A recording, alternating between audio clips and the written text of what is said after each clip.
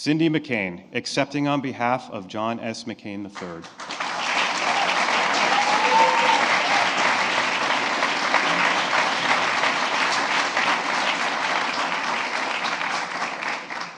John McCain was a giant among Americans from a family of patriots, a genuine hero who endured unspeakable torture as a prisoner in the war in Vietnam, a true public servant elected twice to the U.S. House of Representatives and 6 times to the U.S. Senate by the people of Arizona, and nominated for the presidency by the Republican Party.